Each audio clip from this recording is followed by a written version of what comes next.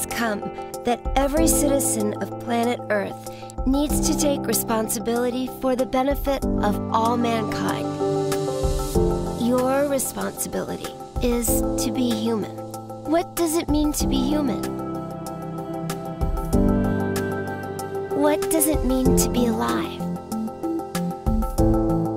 Because when you are in love with your life, with your existence, that's when you begin to respect other people's existence.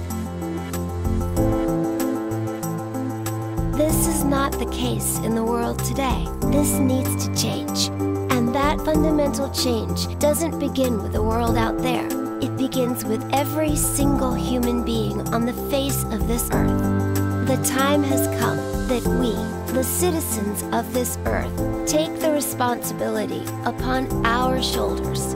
It is not the governments, not the big institutions. It is not the police. It is not the army. But it is each human being taking responsibility for this piece that is going to make a